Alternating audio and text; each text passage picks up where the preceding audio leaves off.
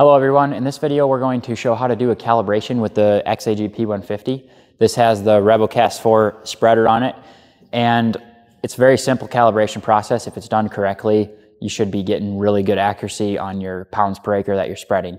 So the tools that we're going to need today are a scale with the ability to read in grams, and then we're going to need a 2mm or 3mm hex bit to remove the spreading disc under the spreader.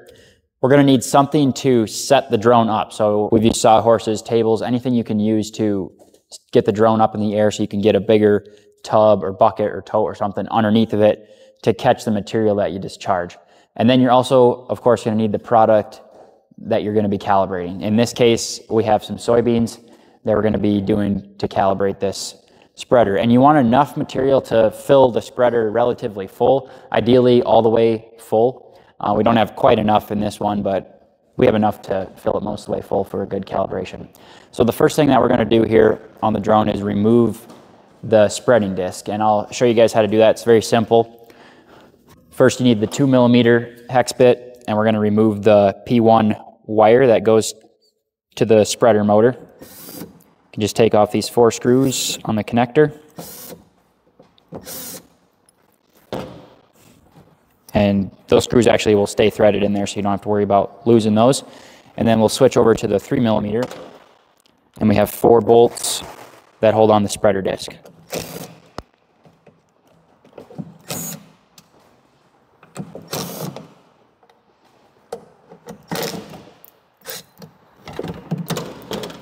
Careful so you don't drop it and break it like I almost did.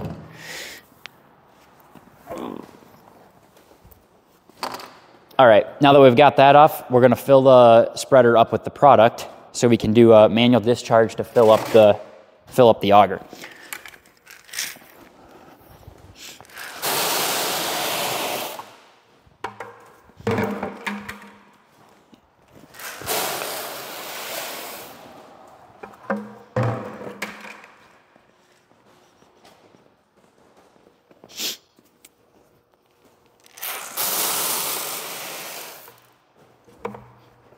Okay, we've got 3 buckets of product in there. You can see it's not totally full.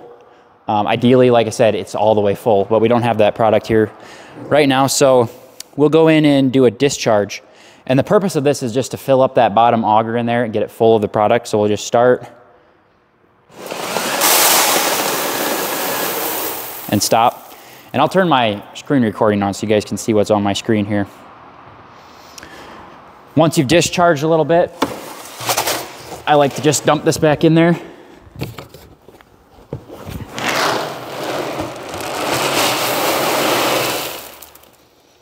And then we're going to tear out the container. Make sure your scale is set to grams.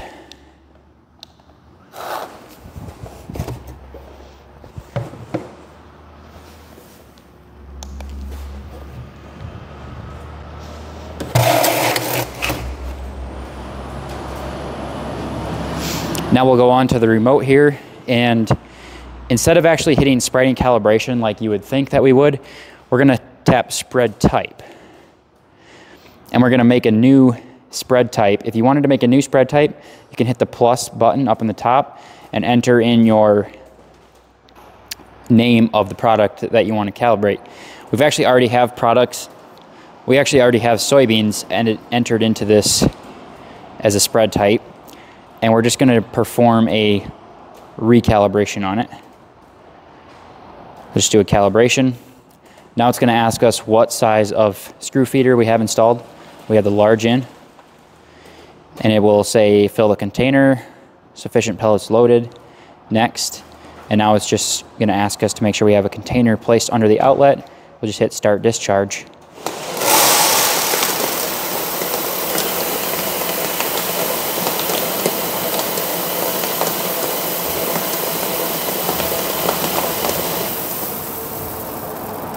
All right, and then after it's done discharging, it's going to ask us for the weight in grams.